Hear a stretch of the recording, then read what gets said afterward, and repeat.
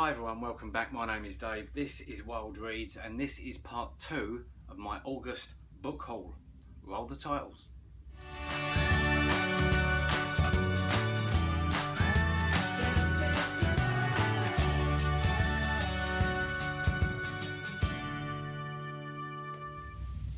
Hi everyone, welcome back. It is a Monday. It's not only just any old Monday, it's Bank Holiday Monday here in the UK and the sun's out. It's a hot bank holiday here in the UK. It's a bit sticky, so I've come upstairs to the shade. I was going to do this in the garden, but it's too hot. It's just too hot. Well, we've had a mad weekend. I've been to Yorkshire and back, which is quite a long way from London for those that don't know where Yorkshire is. But I've been up there and I've hauled loads and loads of books, so I've got lots of books to tell you about. So we're going to start with new books, and we're going to crack on straight in with it. The first one is Sarah Winman, A Year of Marvellous Ways. I haven't read this before, obviously, that's why I bought it. I've just read Tin Man, which will be appearing in my August wrap-up, which will be later this week. Very early September I'll do the August wrap-up. And I read Tin Man. Never read Sarah Winman before. I know this is a very popular book on BookTube, so I'll just read you the blurb. This is a story about marvellous ways. An 89-year-old woman who sits by a creek in Cornwall waiting for a last adventure. And it's about Francis Drake, a young soldier who washes up there, reeling from war and broken-hearted. It's about the magic in everyday life and the law of the sea, the healing powers of storytelling and slow gin, and how we carry on when grief comes snapping at our heels. That sounds a great book, and I've heard lots of good things about it, so I'm really looking forward to reading that. And I plan to also buy When God Was a Rabbit as well, because she's got 3 books out.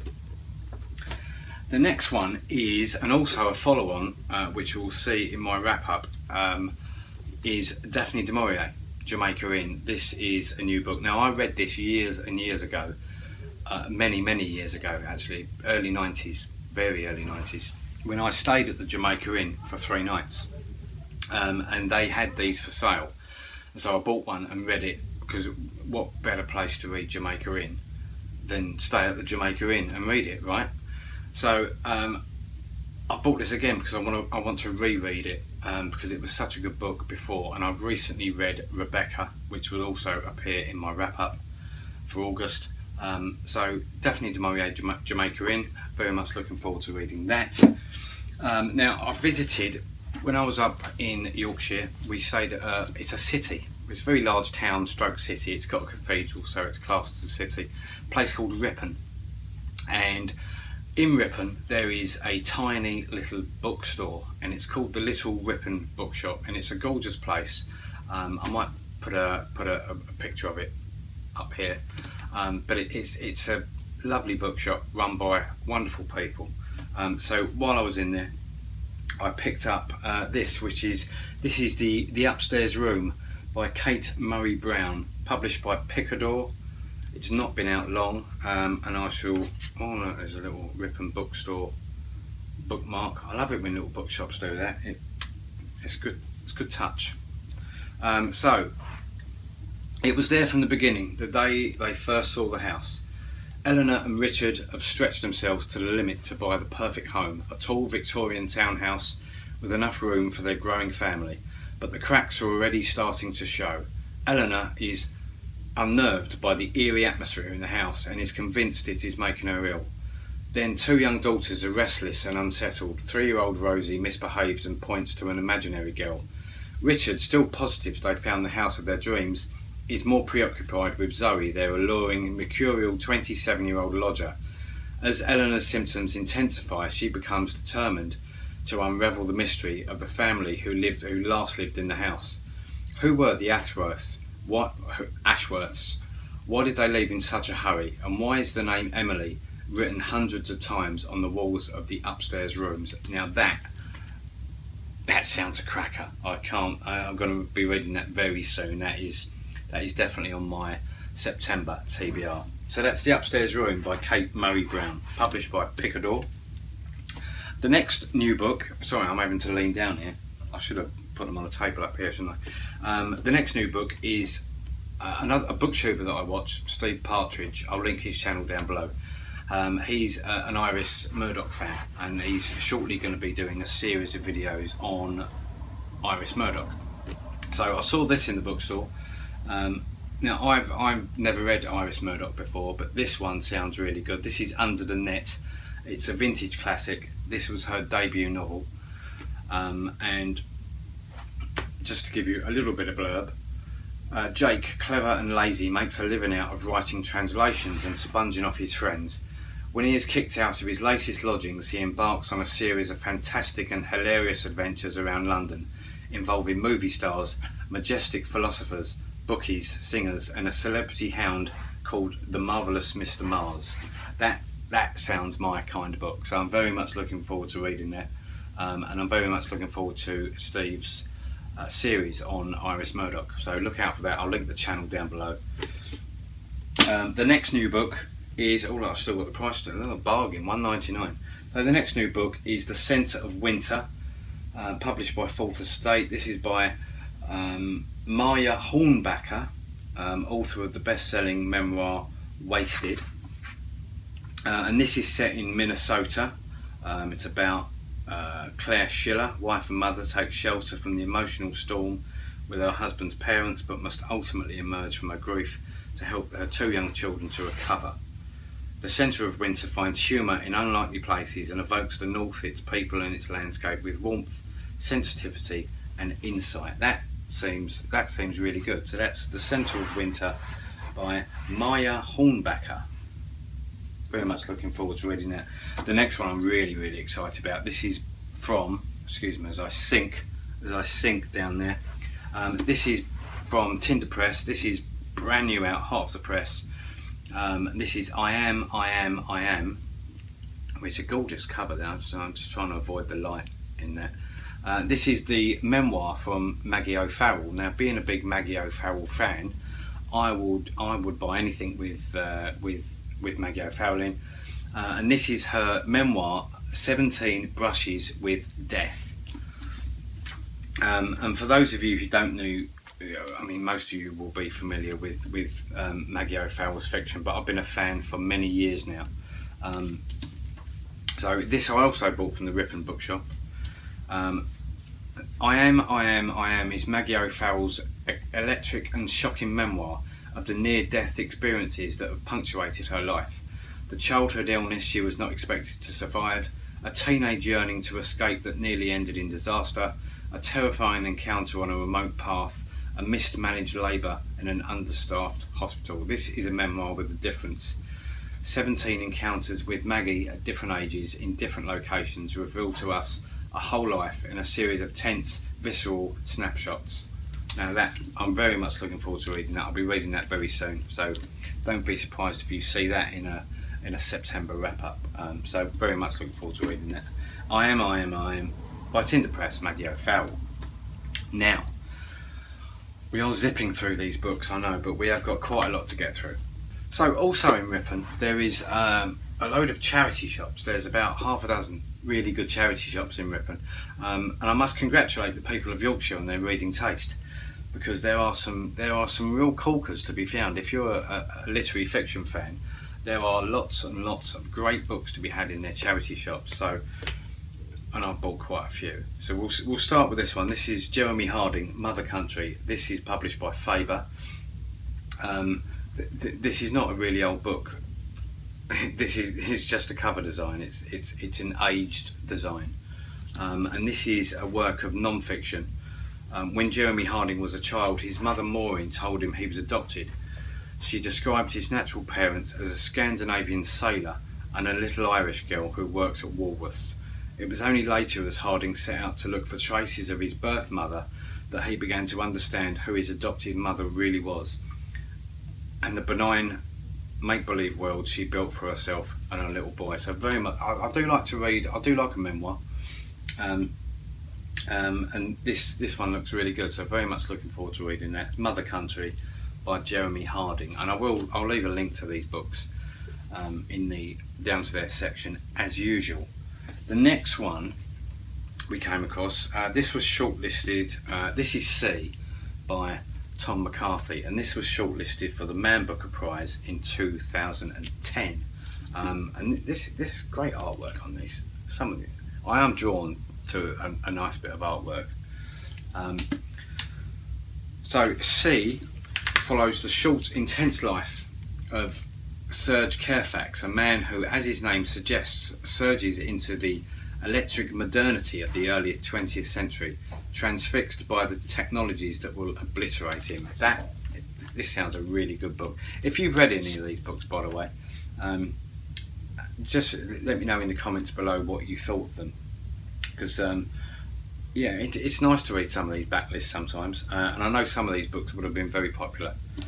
The next one, very excited about this one. This is again a non-fiction book and an author that I've reread recently that will also appear in a wrap-up. This is Towards the End of the Morning by Michael Frayn, and this is one of the best. I read this years and years and years ago. This is one of the best books on the culture of Fleet Street reporting that has ever been written. Kingsley Amis wrote a book years ago about the culture of Fleet Street and newspaper reporting, but this tops that, in my opinion. And this has got a new introduction by the author. It's a new print of it, published by Faber. Michael Frayn's classic is set in the crossword and nature notes department of an obscure national newspaper during the declining years of Fleet Street, where John Dyson dreams wistfully of fame and gentlemanly life until one day his great chance of glory at last arrives.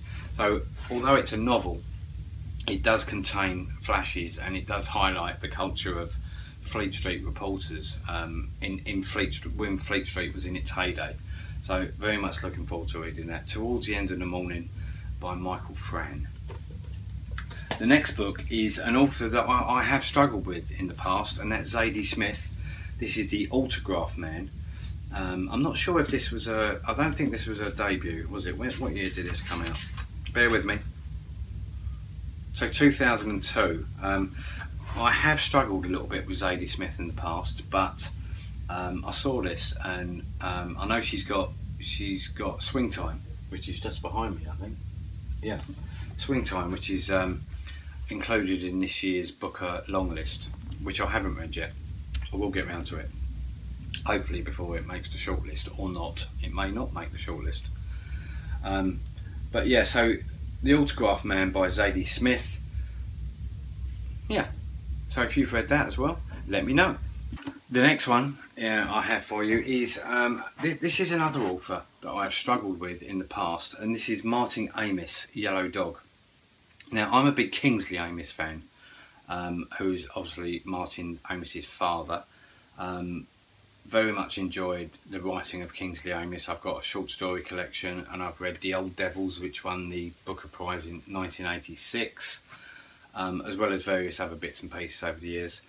Martin Amis I don't find as accessible as his father's writing was, but still very good. I've read a couple of good ones of Martin Amis, and I've read a couple that I didn't enjoy as much.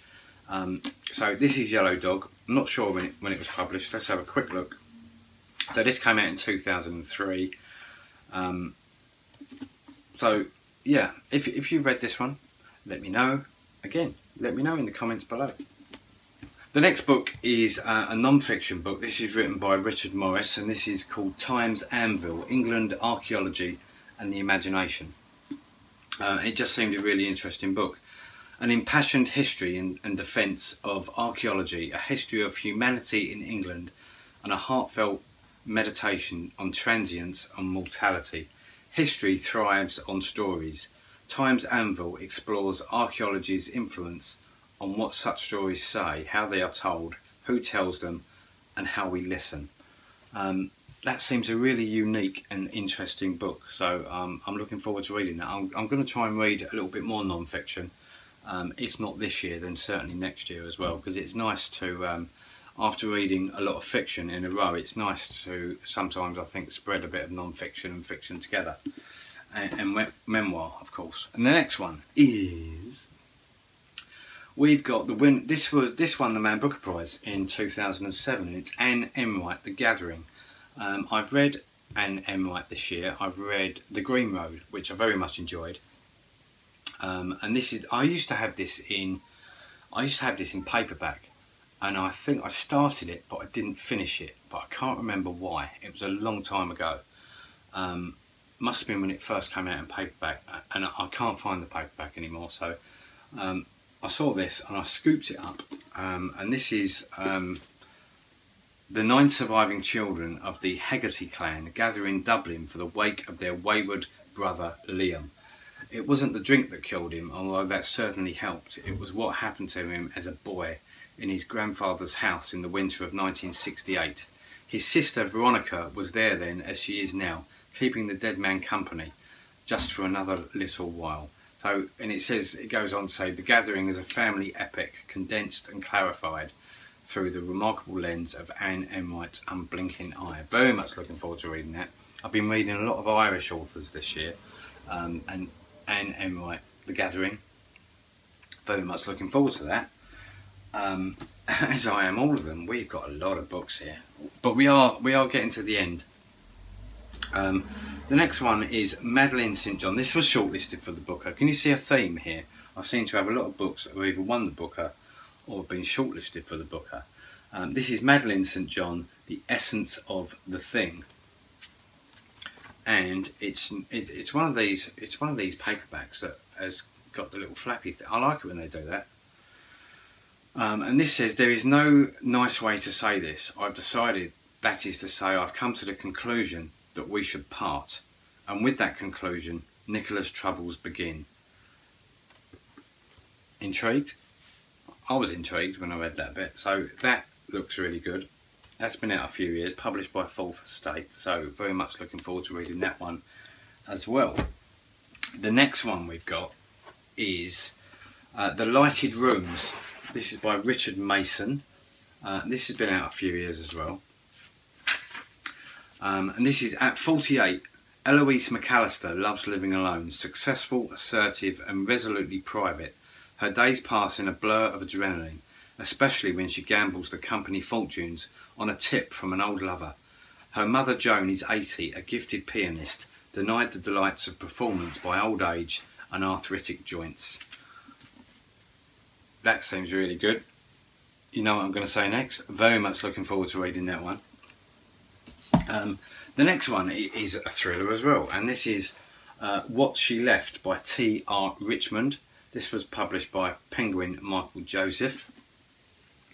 When Alex Salmon dies, the ripples from her tragic drowning can be felt in the news, on the internet and in the hearts of those closest to her.